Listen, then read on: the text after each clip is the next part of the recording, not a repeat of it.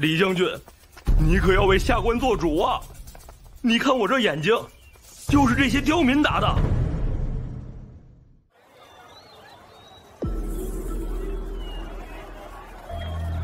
大家不要急，排好队，一个一个来。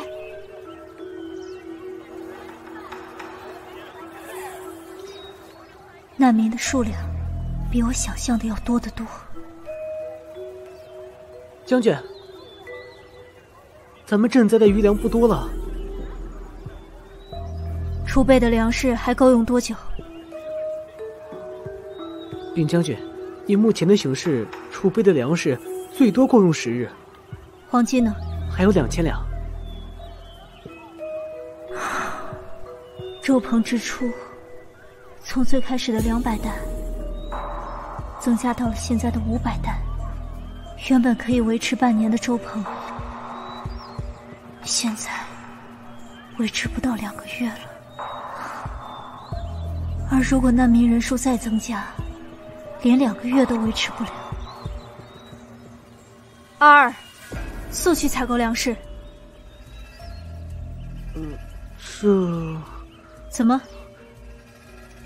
现如今，就算有银子，也买不到粮食了。怎么回事？城内粮商们故意囤粮不出，借机哄抬粮价。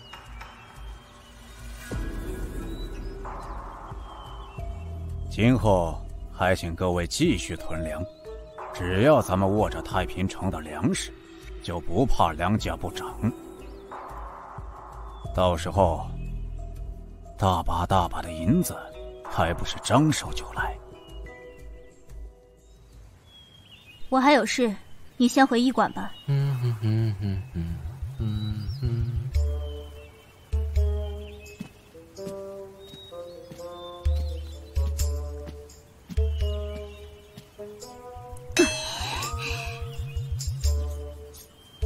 跟着我干什么？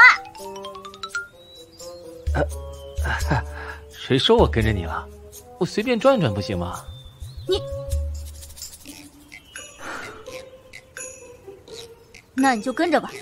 是，娘子。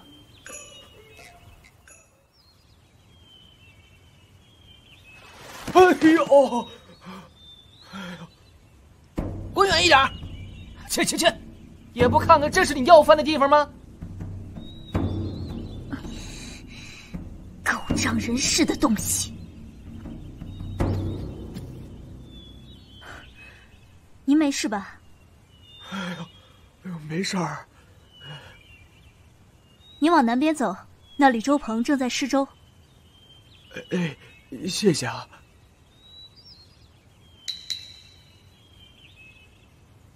看什么看？还不赶紧滚！让你们的狗母子滚出来！你找死！妈！你啊！哎，不是，你们不能进去。李青铜，不长眼的东西，快进去禀报，就说李将军来了。哦，是，原来是李将军。李将军，等小的禀报一声。哎呦，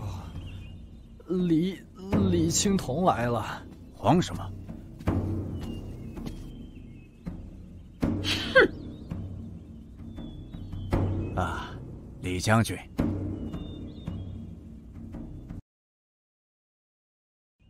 李青铜来了。慌什么？哼！啊，李将军。外面的难民死伤者不知凡几，你们倒吃得开心。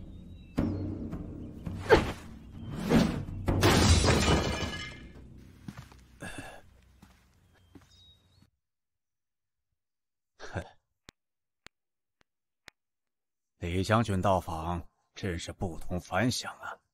接下来是要抄了草民的家吗？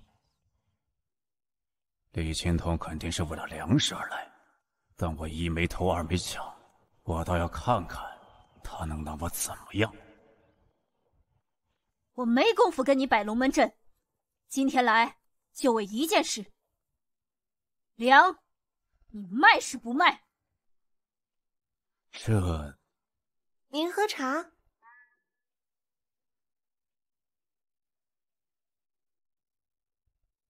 老爷，不好了！没看到老爷我有贵客吗？老爷，大事儿！什么事儿？咱家米铺没有粮食了。你说什么？怎么会没米了呢？近来买米的人太多，您又不让涨米价，咱家的米都被抢购一空了。老爷，这没有米，咱家粮铺还怎么开张啊？粮仓呢？粮仓昨儿就空了。做戏麻烦也做得像样一点，骗鬼呢！真是对不住，小人实在是……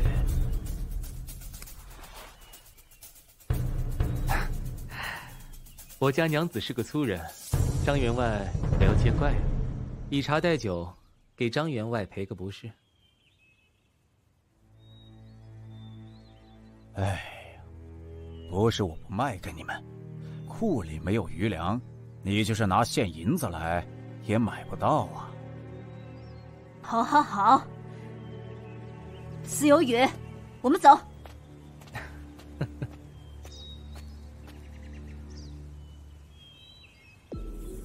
娘，咱们现在怎么办？哭什么？我还没死呢。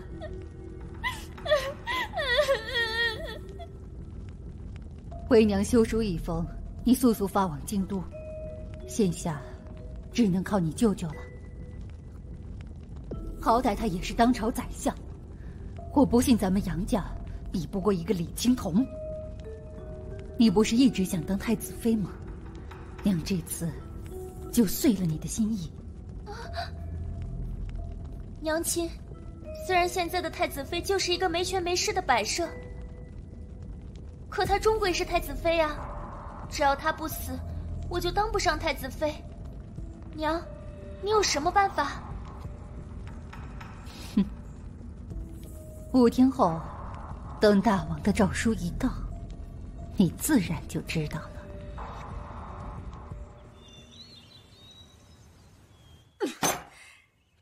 你刚刚为什么拦着我？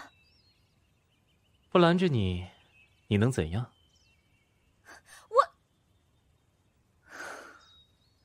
是啊，我能怎么样？对付这种人，不是武力就能解决的。你打算怎么办？当然是逼他们把粮食交出来。我又不是去抢，真金白银的去买。也不是不可以。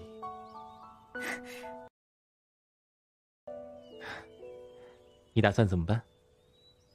当然是逼他们把粮食交出来。我又不是去抢，真金白银的去买。也不是不可以。你有办法？这个思有雨是吃定我一定想知道那个办法吗？你有什么条件说吧。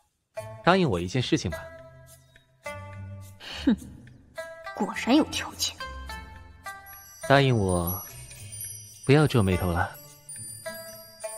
啊，这就是他的条件？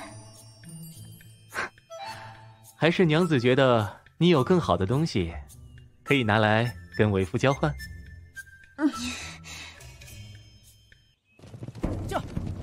驾！楚王圣旨到！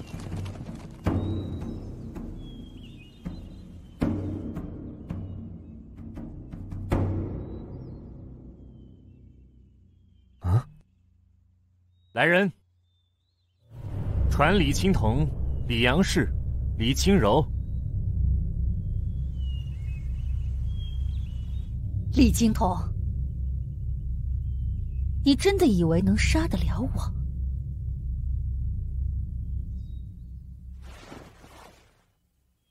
李清柔接旨，因太子妃薨逝，封李阳氏之女李清柔为太子侧妃。什么？竟然不是处置李阳氏的圣旨！走，进去。这黑衣人看起来有些眼熟。啊！这是那日上山采药袭击我与思有雨的黑衣人。此人便是在太平城中下毒的魏国奸细，伙同阿一陷害李将军与李阳氏，实属十恶不赦，着明日午时斩首。什么？此事皆因魏国奸细而起，李阳氏有教唆诽谤李将军之责，念其为太子侧妃之母，命其面壁思过。李阳氏接旨，李清柔接旨。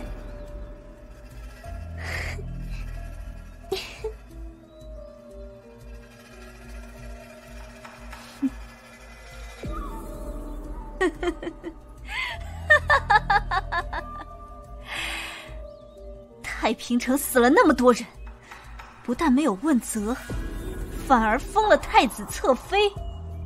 哼，杨家可真是好手腕啊！青铜，这件事已经查清楚了，是阿一攀咬你家二夫人，跟你家二夫人没有关系。好一个没有关系！这件事，我李青铜绝不会善罢甘休。陷害我李青铜就算了，拿全城百姓的生命当博弈的筹码，生命生死，在你们这些人心中，到底算什么？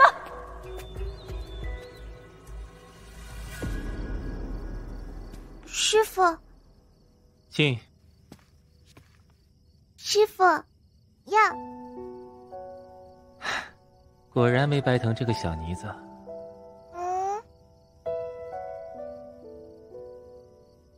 徒儿告退。你都2天没上药了，背上的疤痕不连续上药的话，是不会好的。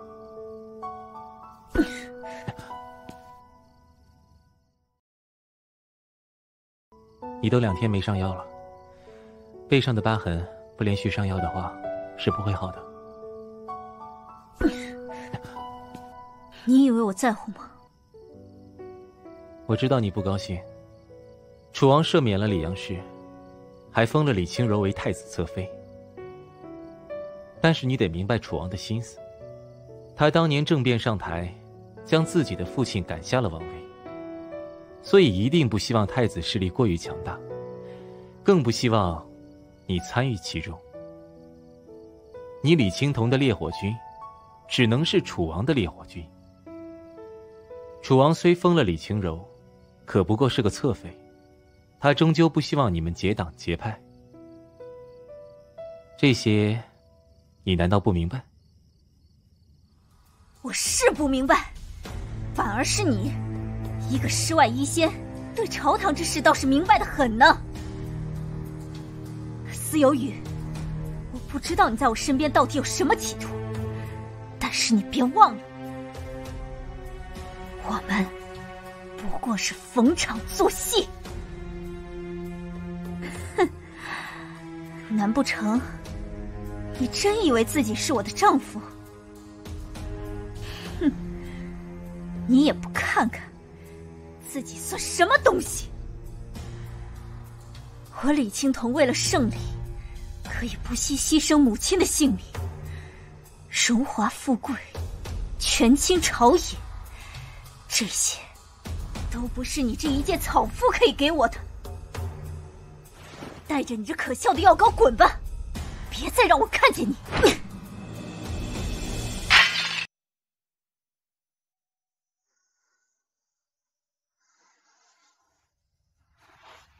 李青铜，我从来没有伤害过你，没有做过任何一件对不起你的事情。思有雨，对不起。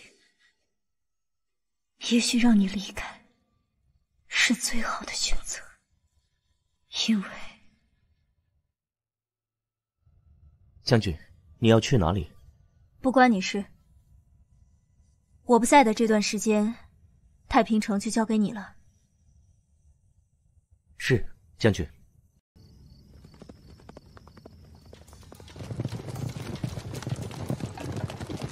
李青桐，你给我站住！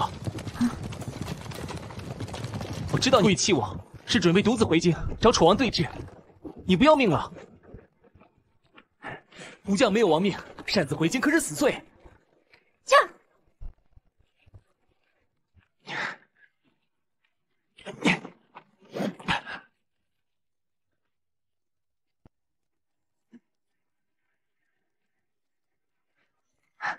李青桐，你冷静一点。放开我！我的事不用你管。不是叫你滚吗？你回来做什么？我要找楚王问个清楚。难道是非对错，在权力的游戏之中真的无足轻重吗？你就这么走了，太平城的百姓怎么办？那些难民怎么办？你死了倒没什么，你娘的仇也不准备报了吗？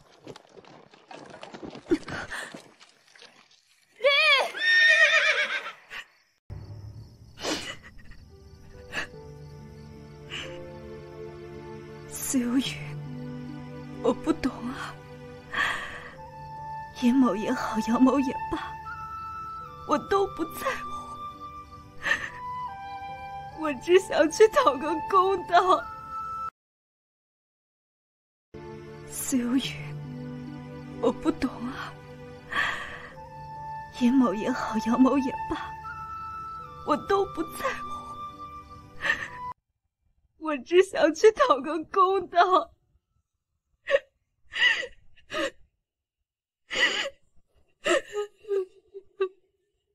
别哭了，我的心都要碎了。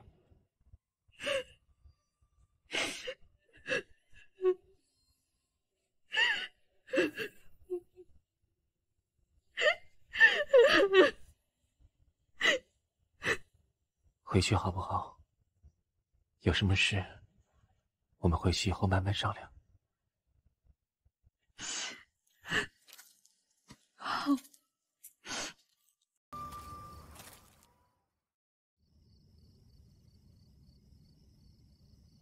师傅，你要的东西我找来了。你别吓着你师娘。看看这蛇，这些药材混合在一起研磨成末，再加上一味赤蛇毒，就是引发这次所谓疫症的毒粉。就是那些黑衣人。对，我查过了，黑衣人是真的为国奸细，太平城的毒就是这个蛇毒。某种意义上来说，楚王并没有杀错人，只是这里面不知和李阳氏又有多少关系。童儿，你在这里也许能揭开那些人的丑恶面目，楚王容忍他们一次，不会次次容忍。也许他说的对。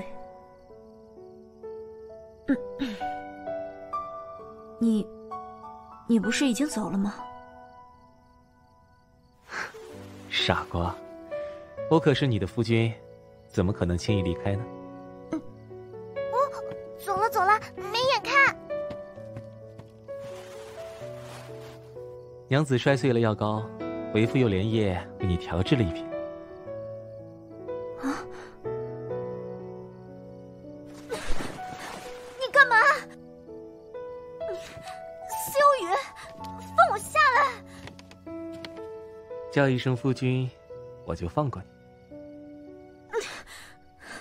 思有雨，卷接这件事对你并没有好处。我是你的夫君，你的事就是我的事。来吧，上药。你可不可以先转过身去？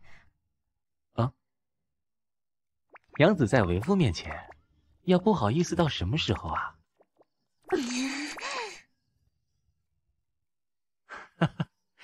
好，为夫转过身便是啊。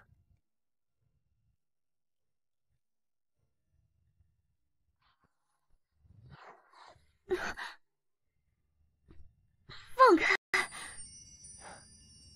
别动，外面有人。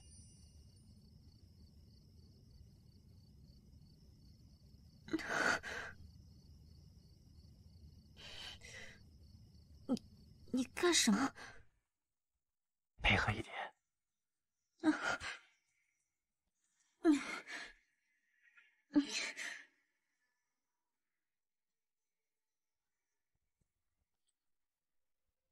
人已经走了，你还不起来？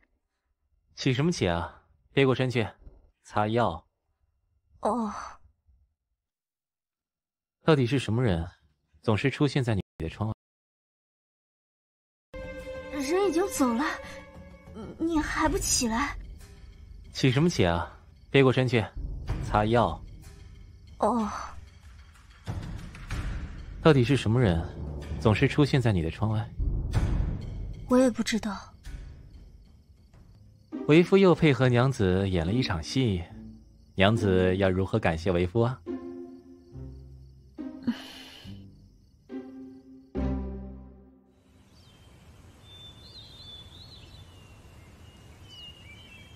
见过太子殿下。太子殿下也来巡视周棚。现在太平城还有很多人需要这周棚救济，本宫岂能不关心？师傅，刚刚有药材商要来买咱们的药材。知道了。你有事便去忙吧。那你巡视完了，早些回去休息。昨晚劳累娘子了，为夫下次注意些。昨晚我派人监视，他们两个果然。可如今若能得到李青铜烈火军的支持，王位便唾手可得了。太子殿下如果没事，青铜就回去了。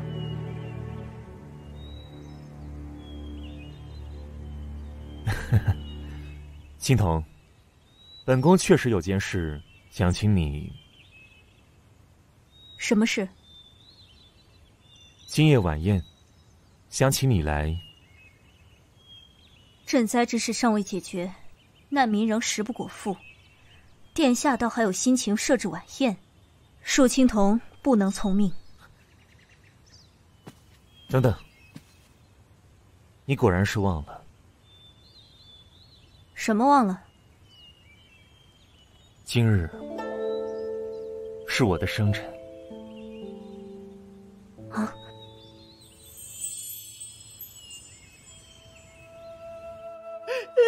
青铜呢？我要青铜！哎呀，不要哭了，青铜马上就来。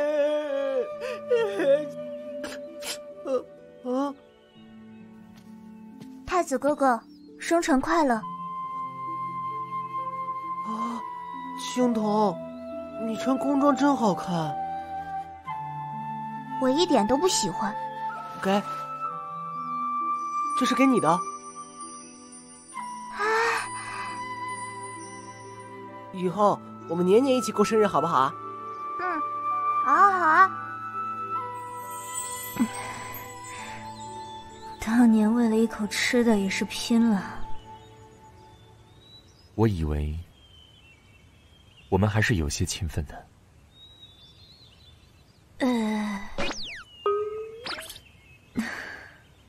好吧。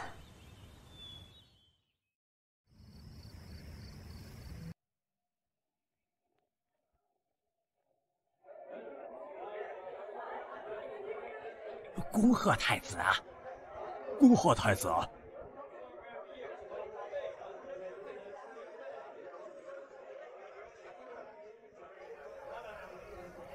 一堆人阿谀奉承，极尽谄媚，可真够无聊的。不过这酒倒是不错。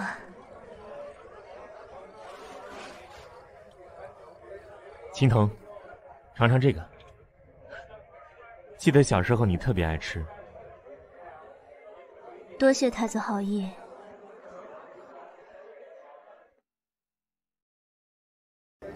青铜，尝尝这个。记得小时候你特别爱吃。多谢太子好意。自小你便是如此，吃什么都津津有味的样子。来，喝。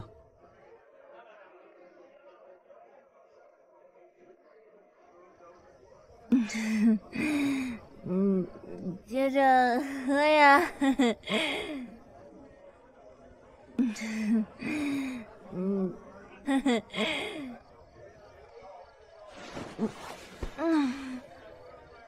青铜，可还好？这么点酒，青铜哪里会放在眼里？你毕竟是女子，以后还是少喝一些酒。啊，别走啊，来喝呀！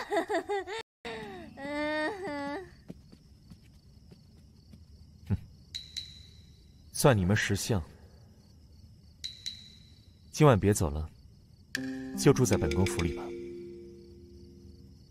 不要，青铜要回驿馆。那怎么行？你都醉成这样了。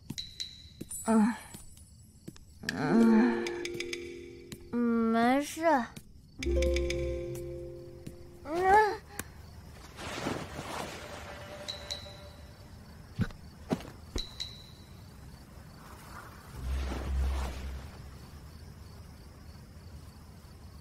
李清柔已经封了侧妃，相当于杨家已经站在我这边了。如果再得到李青桐，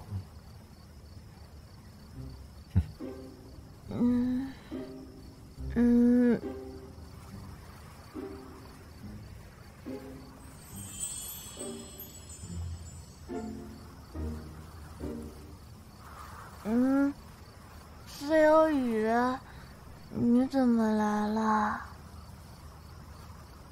又是私有雨。李青桐，别怪本宫，过了今夜，你就是的。什么人？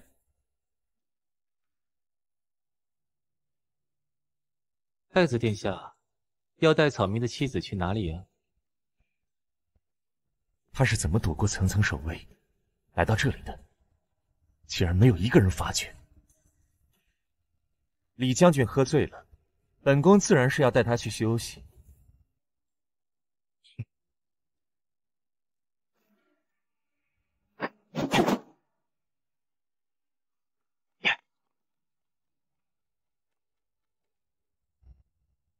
不劳太子费心了，小民这就带他回去。还望太子殿下好自为之。私有雨，你给我等着！李青桐早晚是本宫的。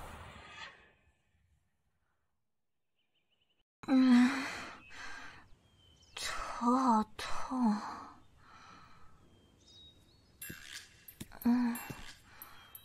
走。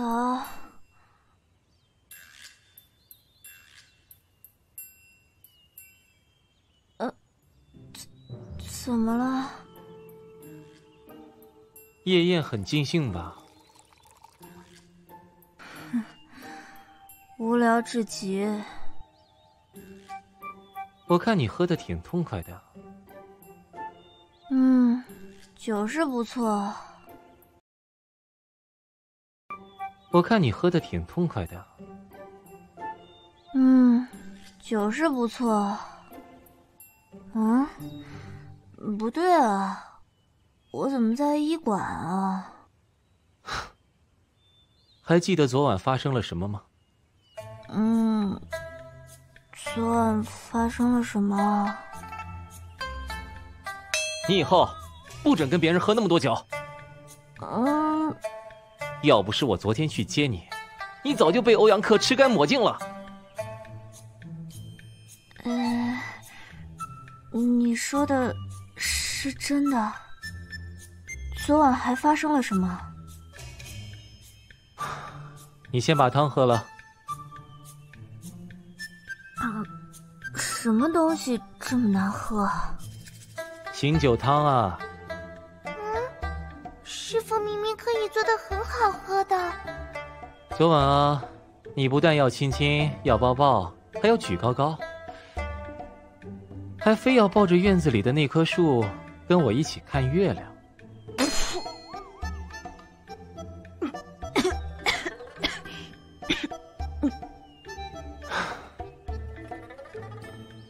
真嫉妒啊！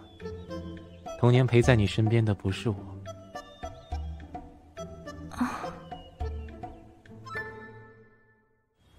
送这么烫的茶水给本宫，你是想找死吗？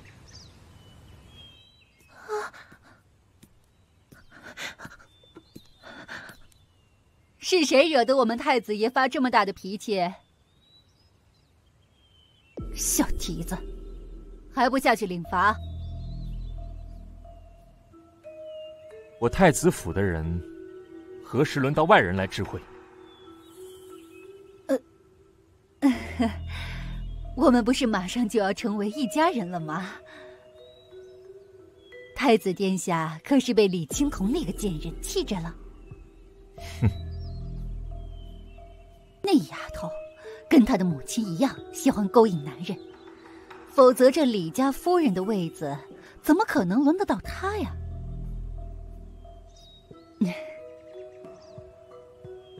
太子殿下，你可不能被李青桐看似刚烈的外表给蒙骗了。我们柔儿可是一直等着太子殿下的。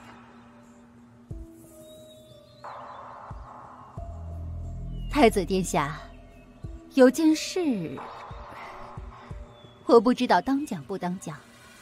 你讲。在来太子府的路上，我看到思有雨的药堂有一群人，行迹十分可疑。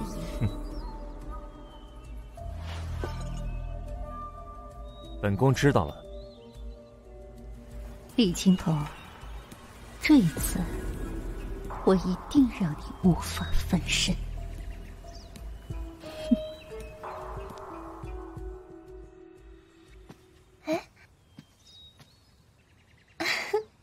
什么事让母亲这么高兴？一件可以扳倒李青桐的好事。李青桐是烈火军主将，哪有那么容易就被扳倒的？你就等着看吧。母亲说过，一定会替你出了这口恶气的。上一次母亲这样说，没有害到李青桐，自己反而被抓进了大牢。母亲是有什么好办法呢？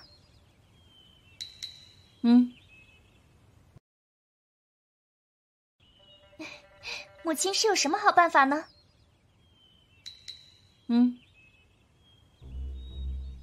思有雨，只要把他也牵扯进去，他要帮自己脱罪都来不及，哪里还顾得上李青桐？有什么需要女儿做的，母亲尽管吩咐。你还是不要牵扯进来的好。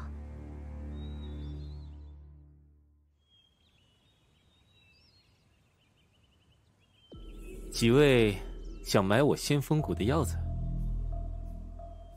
你就是医仙？不才，正是本人。我们有笔买卖想同先锋谷做，说来听听。在下祁阳，专做药材生意。现在急需一批鹿尾草，不知道先锋谷能拿出多少？你又想要多少呢？先锋谷有的我都可以买下来。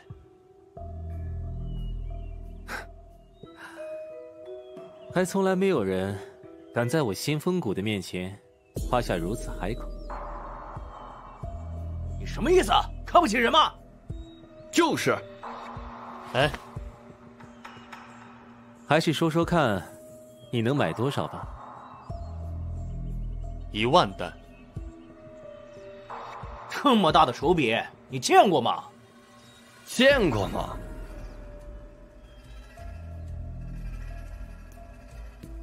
师傅，您的茶。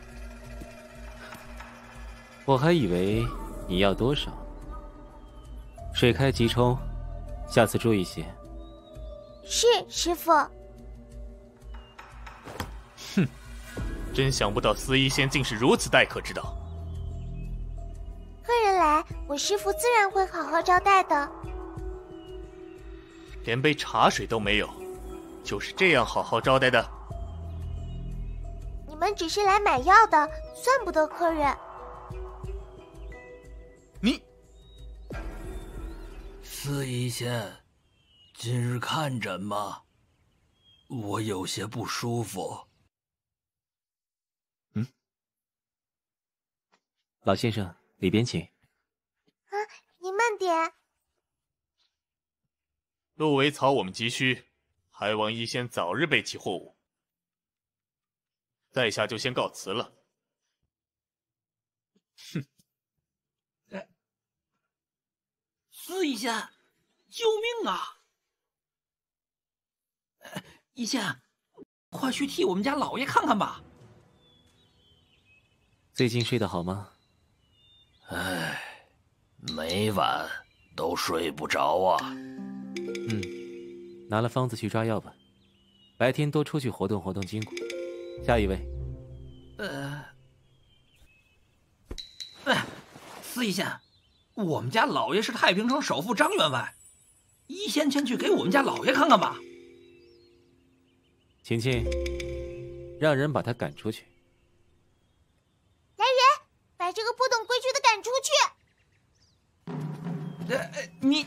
你会后悔的。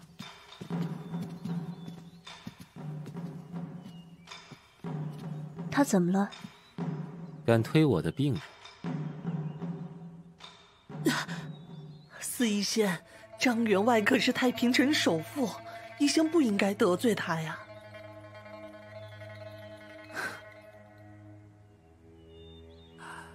哎，为夫得罪人了，娘子会关照为夫的吧？哎，为夫得罪人了，娘子会关照为夫的吧？竟然是李大将军的夫君，怪不得司医仙不怕那张员外呢。是民妇多嘴了。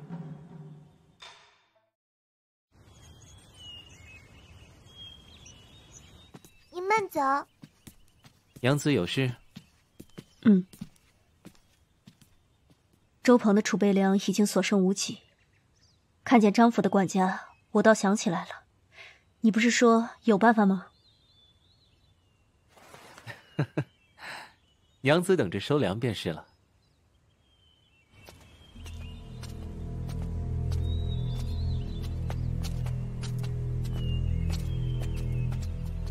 司医仙，我家老爷病重，还请司医仙出手相救。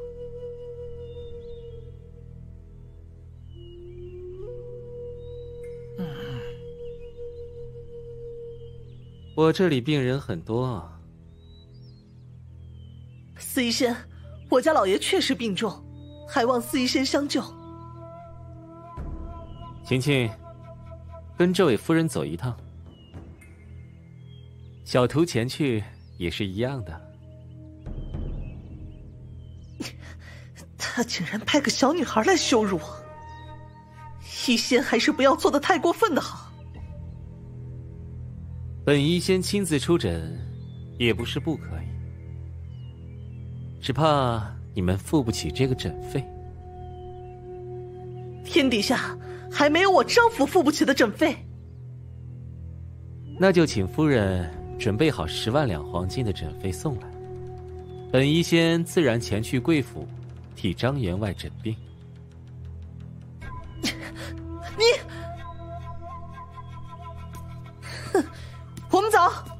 把全城最好的大夫都给我请到府里来。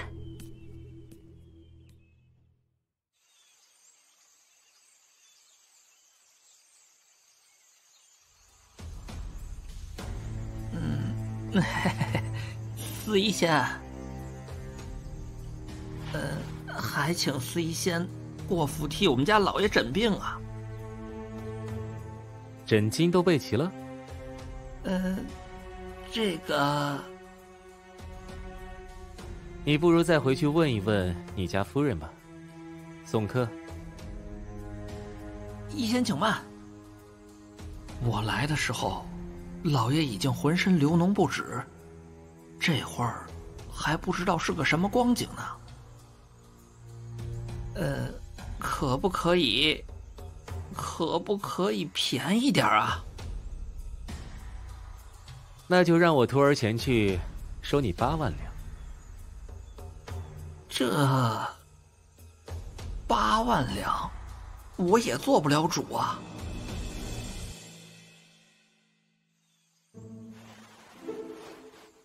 你真觉得他会出8万两请晴晴去？不相信为夫的能力？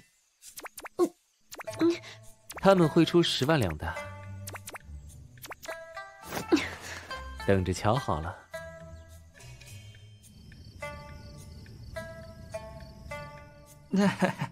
银票我带来了，还请司仪先跟我去一趟。放下吧，明日我自然会去，我保证你家老爷不会有事。是。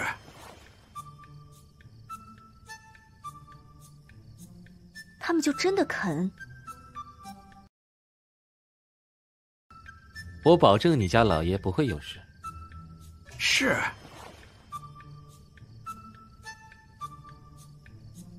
他们就真的肯？金子又带不到坟墓里去。这下好了，就算张员外不卖粮，有了这笔钱，去其他地方买粮也可以。不过，张员外的病甚是蹊跷啊。你什么时候都能手脚？还记得咱们去张府的时候，我递给张员外一杯茶。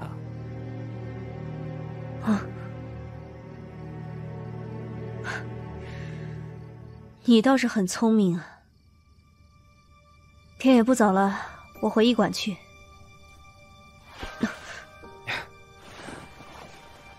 医馆那么远，你就留下吧。本将军还有很重要的事，就不打扰司仪仙了。他还是不肯相信我。来人，跟着李青铜。是。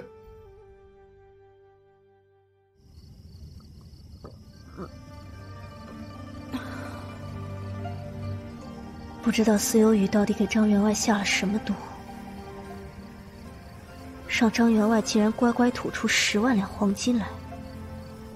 这些事根本不是一个寻常医者能够做得出来的。恰逢乱世，人人自危，各国间细作横行。若司有雨只是济世行医，也不会遭人怀疑。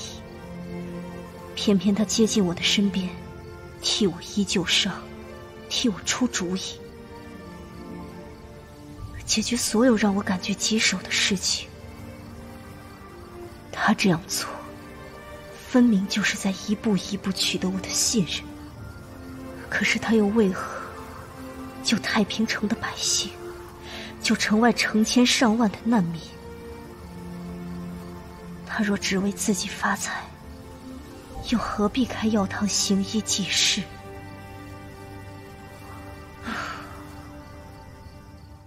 云主子，李将军没有回医馆，人在西城门的城头上。城头上？你下去吧。他去城头做什么？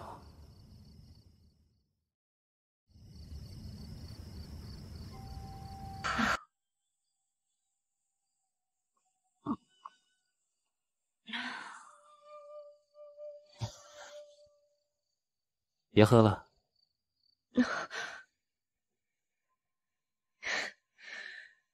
你这是在自寻死路。我们回药堂。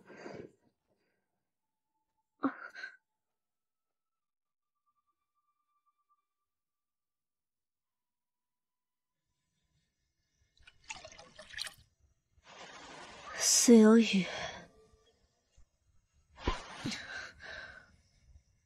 你到底是何人？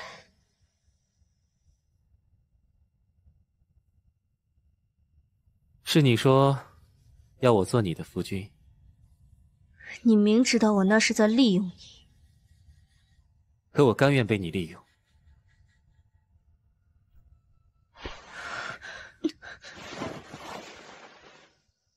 我本逍遥于世间，却甘心被你利用。你不怕我有一天查出你的真实身份？我本逍遥于世间，却甘心被你利用。你不怕我有一天查出你的真实身份？怕，便不会留在身边。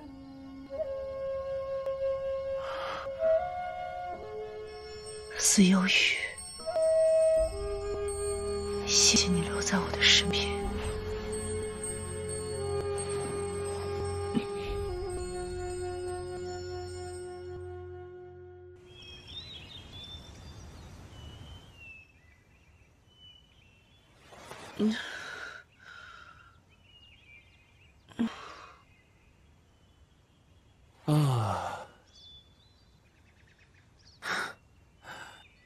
娘子醒了。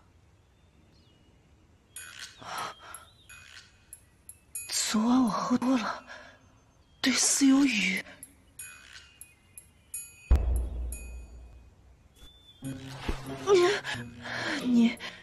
你还是离开太平城吗？啊？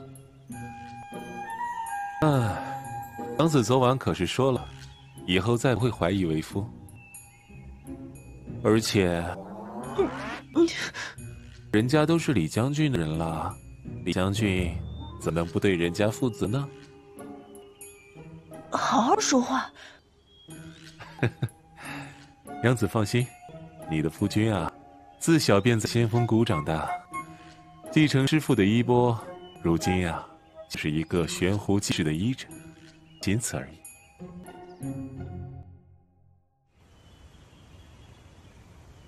我要见太子殿下，劳烦替我通报一声。您稍等。太子殿下，李家二夫人又来了。就说本宫出去了。是。李夫人，太子用过早膳便出去了，说是去周棚那边查看。你知道的，太子殿下每天都必要过去查看一番，方能放心的。既然这样，我午后再来吧。杨家现在跟李青藤斗得火热，将来说不定哪一方就会倒了。到时候连互相斗必有一伤，只坐收渔翁之利便可。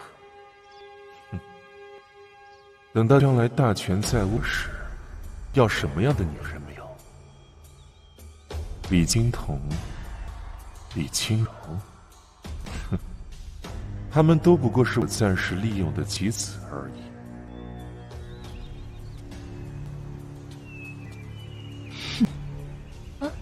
母亲，这是怎么了？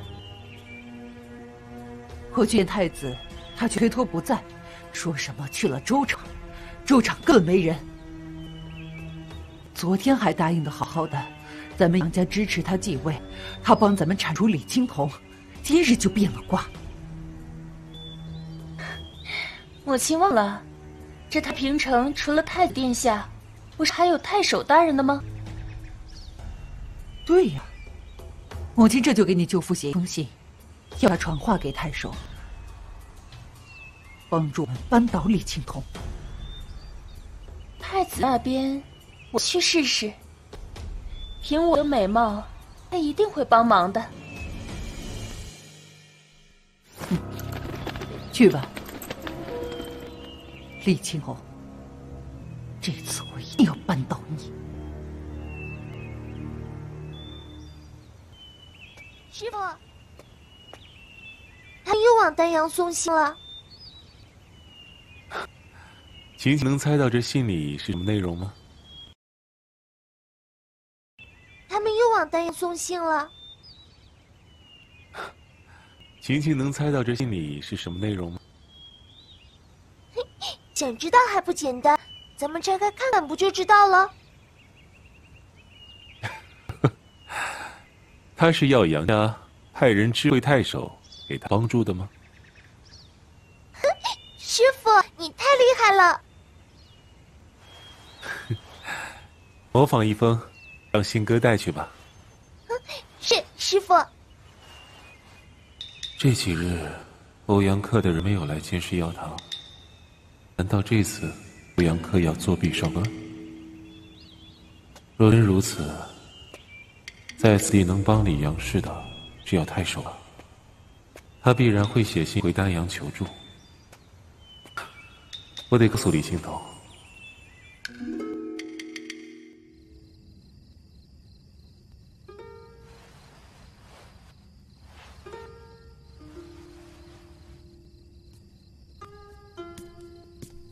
听说烈火主将不擅长用剑啊？要不要试试？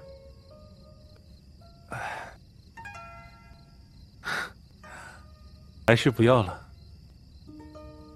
你明明武功在我之上，却为何又时常表现得一副很弱的样子？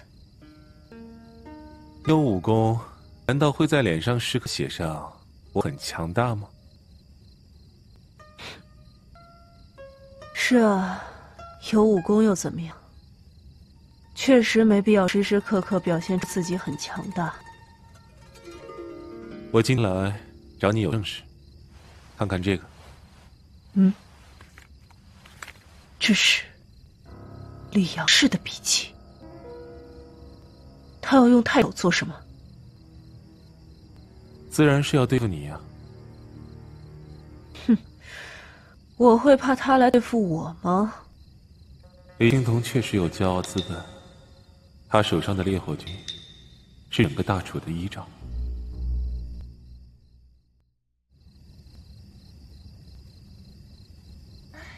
太子殿下，您怎么不见我的母亲？可是母亲冲撞了您。他们母女怎么都这么烦人？太子殿下虽不愿见我的母亲，可奴家的一身一心都是属于太子的，您可要帮帮奴家呀！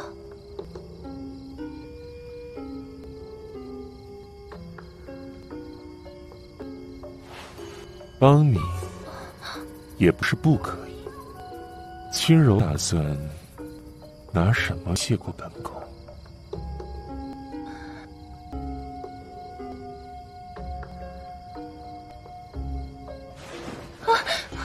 殿下，我虽然被封为太子侧妃，可咱们还没有正式大婚呢。哼，怕什么？你早晚不都是本宫的人？那殿下可就是答应帮奴家了？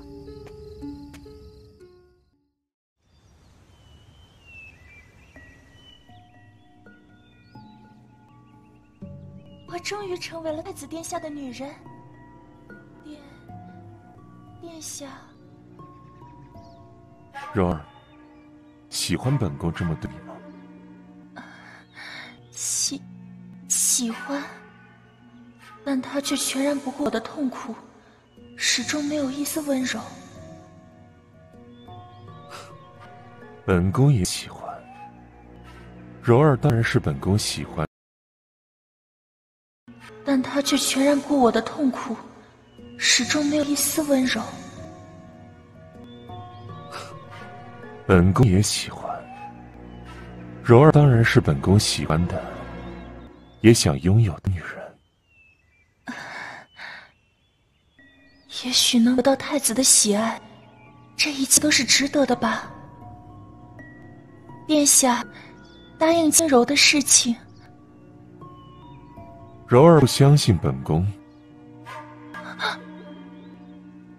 本宫既然答应了你，你就不应该再问。是。太子殿下，何事？是关于李将军事。本宫有正事，轻柔自行回去吧。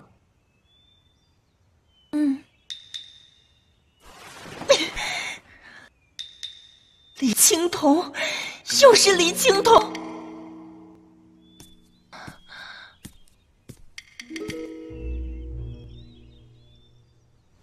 李将军准备去宣城买粮赈灾，他哪里来的钱？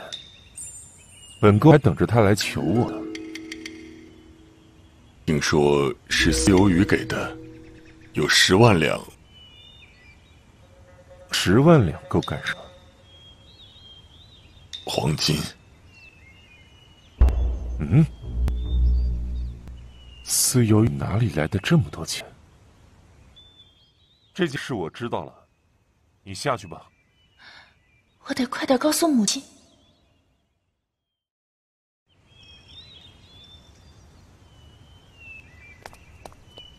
母亲。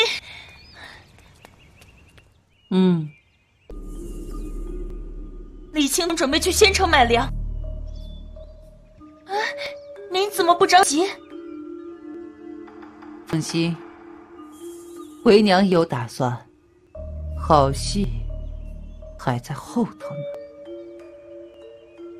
既然如此，母亲，柔儿以后也就不必再去太子殿下那里打探什么了吧？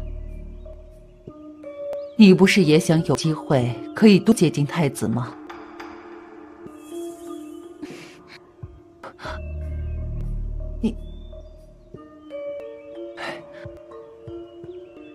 太子有你做过什么？母亲，傻丫头，你不会拒绝了太子殿下吧？没有。这样说，不就是等于告诉了母亲自己跟太子已经发生了关系吗？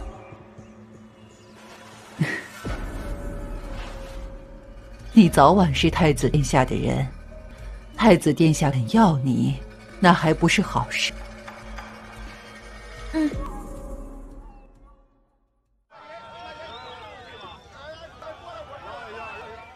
司爷，药材都准备好了吗？自然。何时可以交货？明日吧。那么多药材运过来，也需要一点时间。好，在下明日再来。师傅什么时候准备那些苇草了？不过仙风谷的药堂遍布各地，也许师傅是派别的人去准备的吧。婷婷，你看会儿药堂。今日你师娘要去宣城买粮，为师去送送她。是。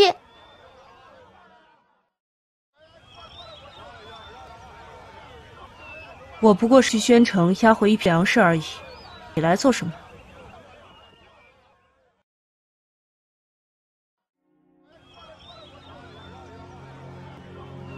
我不过是去宣城押回一批粮食而已，你来做什么？为夫只是来提醒娘子一声，恰逢乱世，强盗山贼愈多，你要小心。在我烈火军的手里，谁敢来抢粮？他简直就是找死！还有一件事，娘子不必问为什么。如果你相信为夫，只需按照为夫的话来做即可。什么事？取粮之后，务必在今夜赶回太平城。虽然不知道为什么，但我愿意相信他。好，我知道他不会害我。走了半日，终于到宣城了。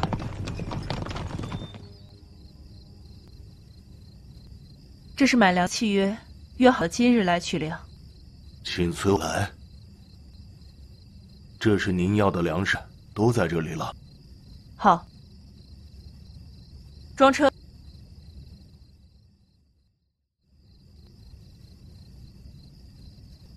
所有的马都装好了吗？准备出发。啊，将军，此时出发，午夜方能回太平城。走夜路不安全啊。阿尔，相信我，不会有事的。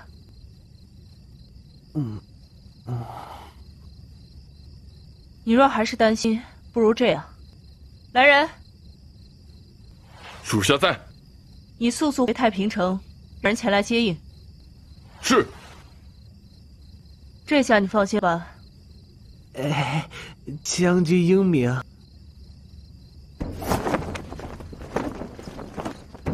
去，将烈火军旗插到每一辆车上。我倒要看看，谁敢抢咱们烈火军！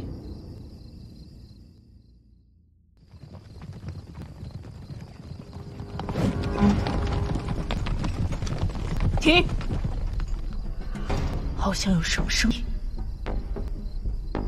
让后面的车以最快的速度赶上来，车队尽量缩短。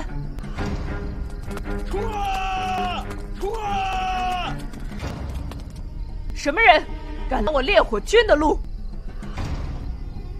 嘿嘿，我们要抢的就是烈火军。烈火军主将李将军在此，贼人休得放肆！少废话，兄弟们，杀了他们，有了这些粮食，咱们3年5载都吃不尽了。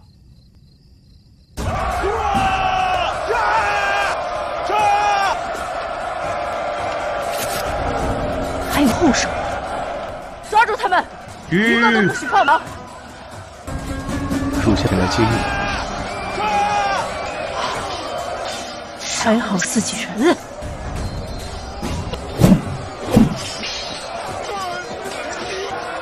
将军，人已全部抓捕。好，全体整顿，出发回城。乌合之众，敢抢我烈火军！将他们通通拿下！清点粮食数量，将所有粮食卸到粮仓。是。将军，那些毛贼怎么办？将他们关入大牢。不过几个小毛贼，吃了豹子胆了。快束手就擒，还能少吃些苦头。别动！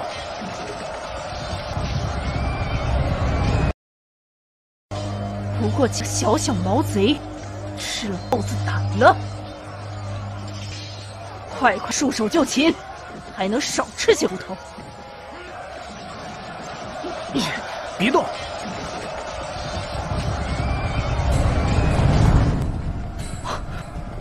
马蹄蛇，难道这些毛贼？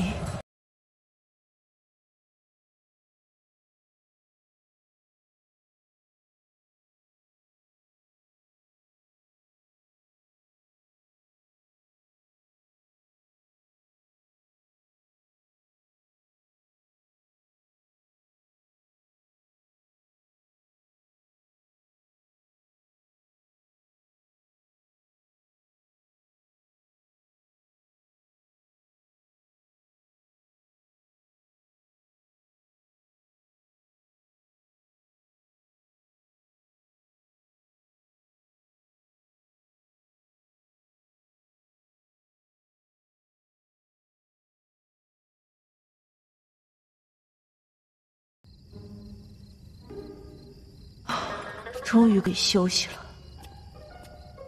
累死了。杨子这一趟可还顺利？很顺利。如果不是你非要我今夜回城，根本就不会顺利的遇到劫匪。司有雨，你到底在搞什么鬼？杨子劳累了一天，快些休息吧。还在故意转移话题。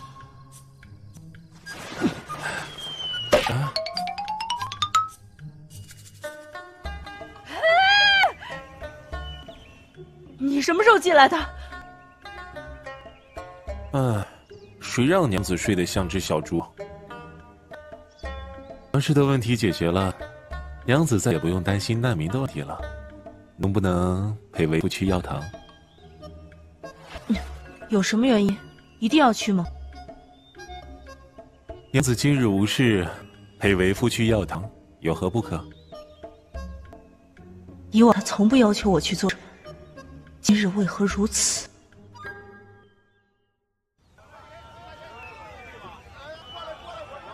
回去之后按时吃药。谢谢。司医仙，药材可准备好了？晴晴，都准备好了，师傅。那就去吧。只有晴晴不行，我跟着点儿。都在这里，你们拜吧。拜。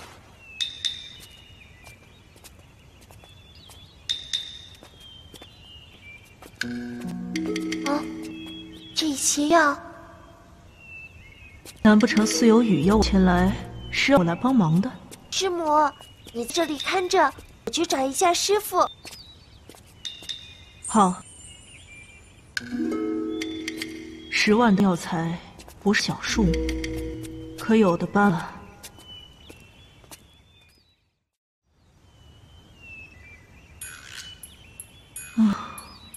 真无聊。师母。前堂不忙了？快搬完了，兄弟们加把劲！抓住所有人，一个都不许放出去！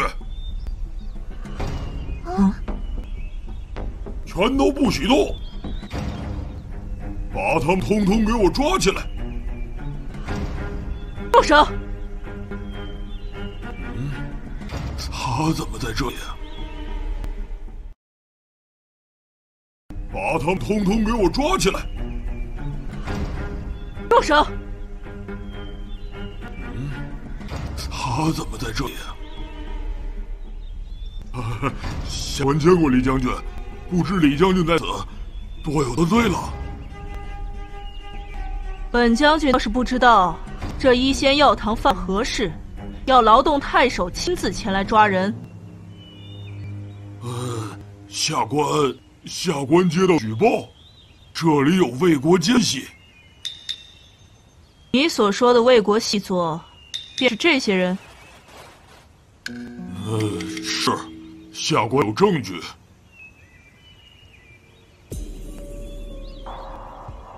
什么证据？这个，下官要先禀明太子，方可告知李将军。太守要抓祁阳的人，与司有雨并无大碍，况且牵涉到魏国细作。好，这些人太守带走便是。去。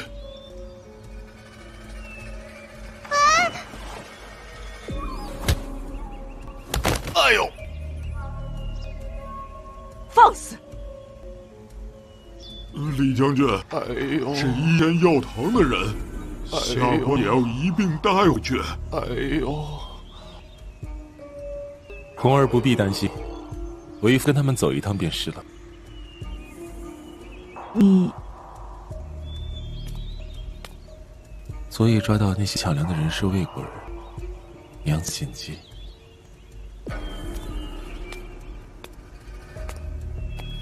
太守，请吧。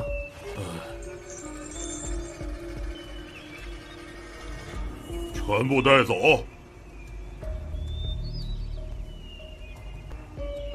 抢粮的是魏国人，难道司有雨早有准备？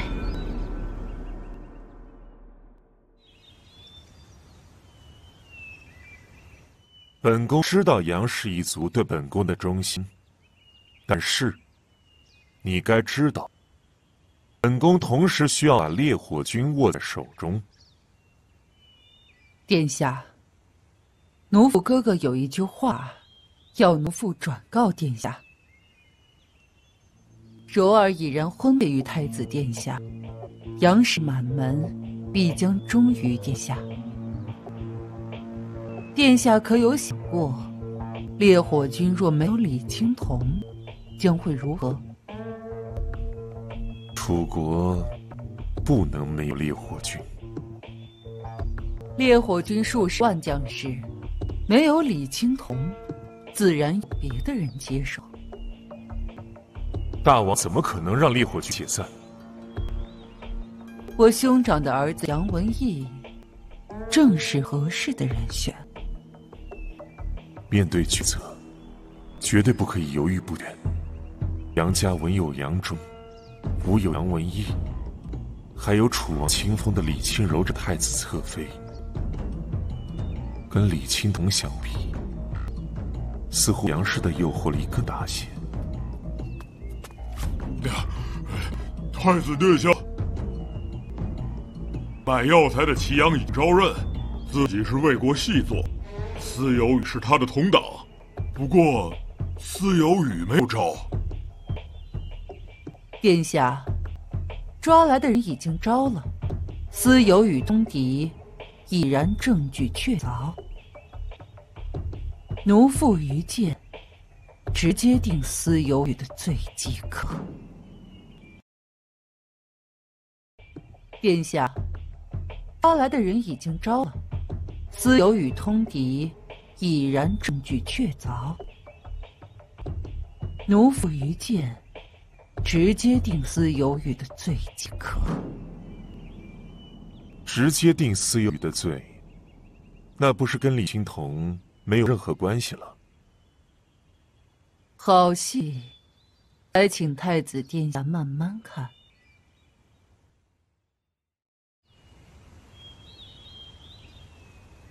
李将军，您不能进去。你敢拦我？小的哪敢呀！可是太守吩咐我不许放您进去。哼！哎，这谁都得罪不起呀。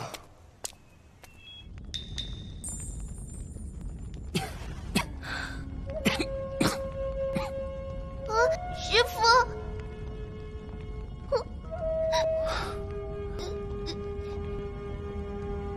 师父没事。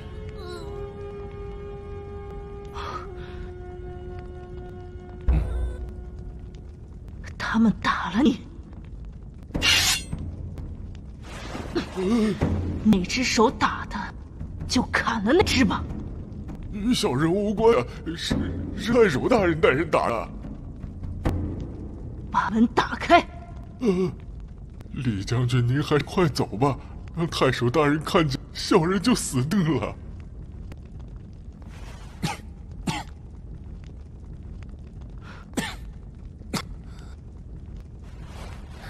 娘子心疼，还这么不正经。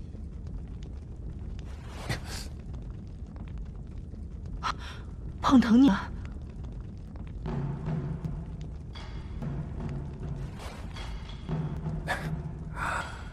不过这些皮外伤，娘子你要小心，接下来他们一定会对付你的。等着，我一定要救你出去。哎呀，快走吧！谁打的你，我要让他10倍奉还。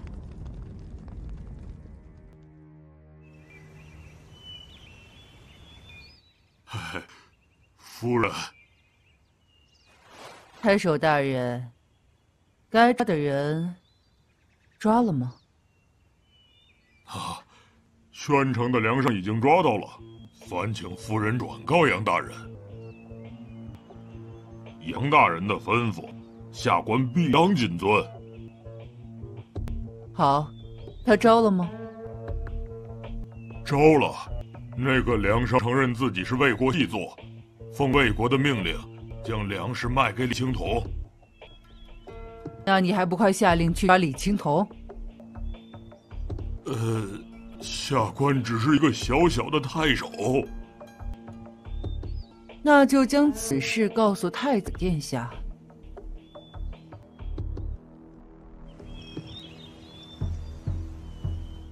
果然，李青桐还是受到了陷害。司有雨入狱，自顾不暇，根本不可能帮李青桐脱罪。把李青桐抓起来。是。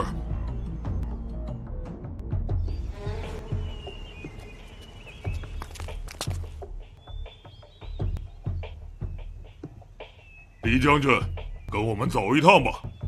果然来了。太守大人，不知在下犯的是什么罪？李青桐叛国通敌，证据确凿。太守大人，不知在下犯的是什么罪？李青桐叛国通敌，证据确凿。哼，本将军可以跟你走，不过，本将军可提醒你，我早已将此事禀报给了大王。哼，若判错了案，小心你的脑袋。杨家再大，大过天子吗？给你最后一个机会，带本将军去见太子殿下。是。这些人，无论是太子、杨氏，还是李青桐，个个都是手眼通天的人物，做事还是留点余地的好。唉。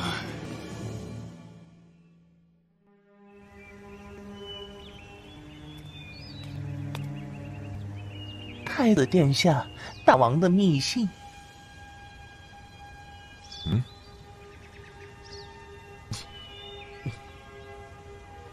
这下不妙了。太子殿下，李青桐抓来了。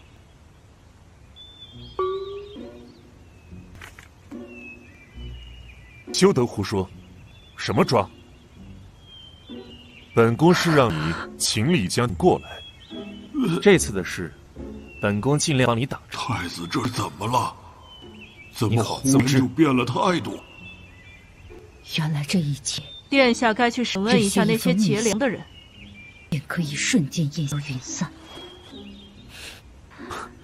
好，本宫这就先审了那些劫匪。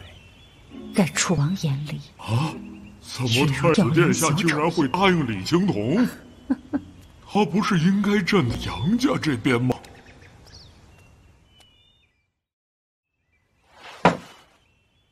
为何抢粮？魏国的粮，那批粮食押运人数不多。再这么忍下去，李杨氏怕是要牵连其中了。卖粮的人说，魏国为了帮助青铜，使其在楚国地位更加稳固，而提供这一批粮食给他。抢粮的人都说是魏国派他前来抢粮的。他们中间必有一方在说谎话。殿下，李杨氏来了，在书房候着。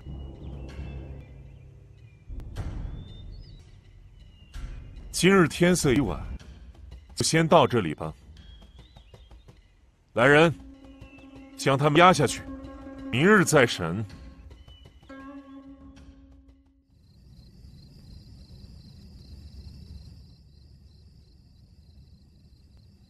殿下为何审问那些劫匪？你应该把那些劫匪杀掉。本宫要怎么做，需要你来指使吗？你以为自己远在天边，就可以为所欲为？什么意思？哼！父王时刻命人监视着太平城的一举一动。若没了李青桐，大王必定不能再动杨家。你以为父王会给你机会？自己看吧。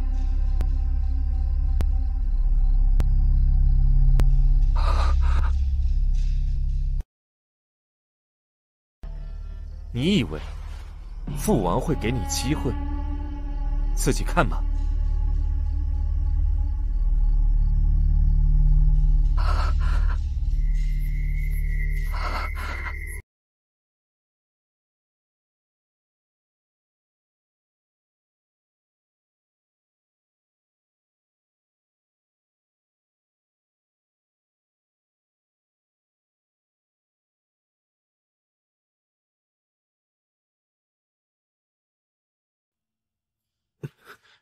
青铜，我要那些人给我一个合理的说法。太子殿下，若不仔细审问那些人，恐怕青铜的烈火军也不会答应。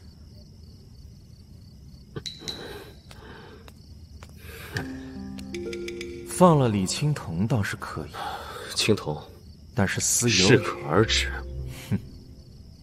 我可没谁让有些人不长眼，偏偏来招惹我的人？没了私有语，李青铜自然就是我的了。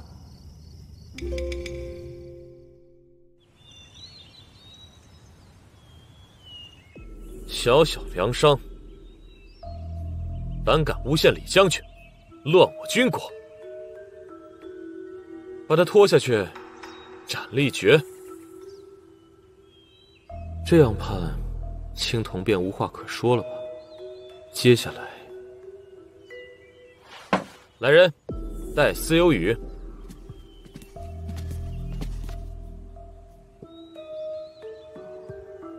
私有语，你可知罪？草民不知。哼，你私通魏国，为他国提供大量治疗外伤的鹿尾草以备战时，这还不够吗？买药者祁阳都已经招了，你还有什么可以抵赖？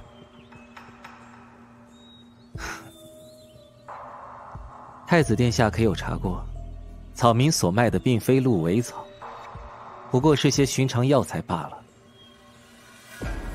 殿下不信，药草就堆在堂外，现在就可以去查。去看看。是。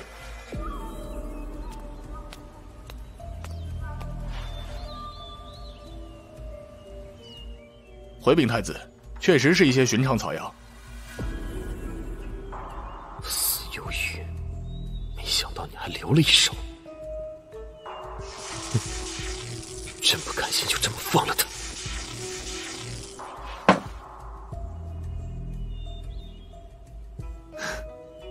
太子殿下，怎么不宣判啊？判私有语无罪。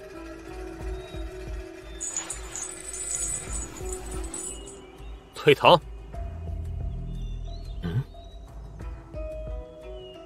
怎么还不走？难道司医仙就让那些人白白诬陷了？